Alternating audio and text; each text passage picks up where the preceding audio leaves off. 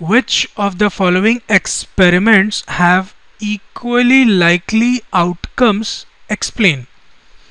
Given sections को analyse करने से पहले मैं आपको ये बता देता हूँ इक्वली लाइकली आउटकम्स होते क्या हैं, उसके बाद हो सकता है आप खुद से उसको सॉल्व कर पाएं.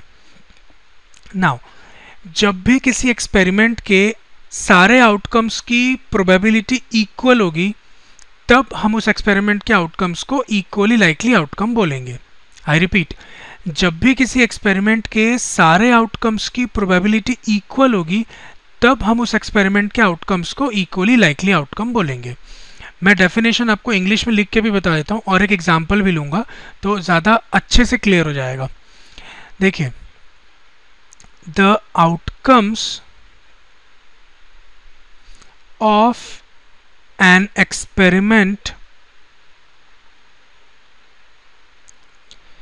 are equally likely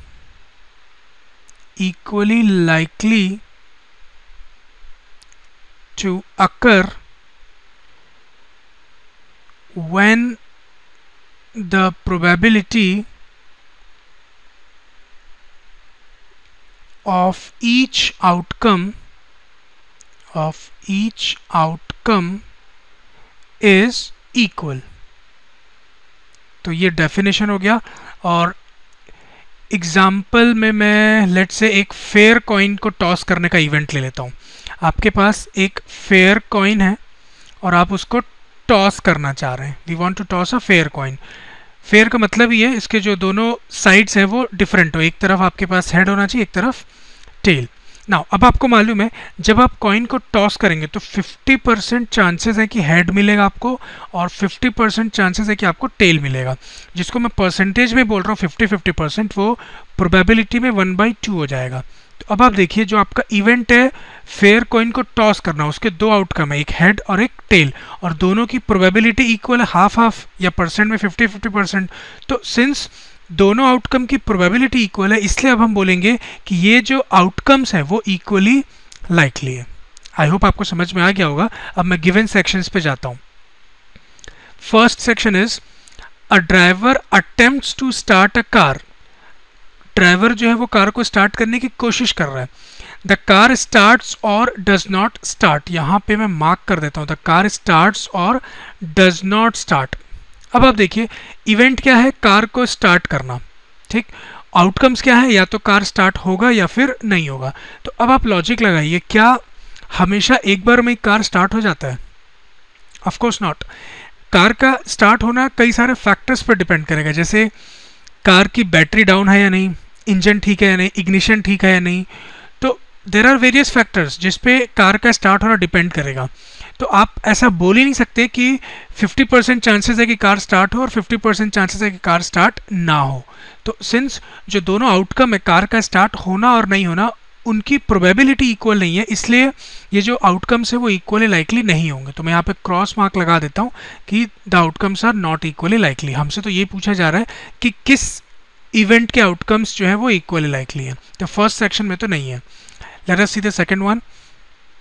A player attempts to shoot a basketball. She or he shoots or misses the shot. इसको भी मार्क कर देते हैं, shoots or misses the shot. अब अगेन यहाँ पे आप देखिए बास्केटबॉल को शूट करना, एक बार में शूट करना, वो प्लेयर की स्किल पर डिपेंड करेगा. ठीक है, आपको ये नहीं पता कि जो प्लेयर अटेम्प्ट ले रहा है बास्केटबॉल को शूट करने का वो कितना स्किल्ड है, ये क्वेश्चन में कहीं मेंशन नहीं है. तो यहाँ पे भी बॉल एक बार में ही चला जाए, आई मीन बॉल शूट हो या ना हो, जो दोनों आउटकम है उनकी प्रोबेबिलिटी इक्वल नहीं होगी. अगेन मैंने जैसा आपको बताया कि प्लेयर की एबिलिटी पे डिपेंड करेगा वो एक बार में शूट कर पा रहा है या नहीं कर पा रहा है. तो सिंस जो दोनों आउटकम है वो इक्वल प्रोबेबिलिटी वाले नहीं है, इसलिए इनको आप इक्वली लाइकली आउटकम नहीं बोलेंगे. तो ये सेकेंड सेक्शन भी जो है वो भी आपका इक्वली लाइकली आउटकम्स वाला नहीं है. थर्ड सेक्शन है A trial is made to answer a true false question. किसी true false question को attempt लिया गया है. The answer is right or wrong. Yes, इस केस में ये जो outcomes हैं वो इक्वली लाइकली, क्योंकि आपको मालूम है जब आप किसी ट्रू फॉल्स क्वेश्चन को अटेम्प्ट लेंगे तो 50% चांसेस है कि वो राइट होगा और 50% चांसेस है कि वो रॉन्ग होगा. तो सिंस जो आउटकम्स है उनकी प्रोबेबिलिटी इक्वल है यहाँ पे 50% राइट होने की और 50% रॉन्ग होने की, इस वजह से ये इक्वली लाइकली आउटकम है। तो इस बार मैं यहाँ पे टिक मार्क लगा देता हूँ।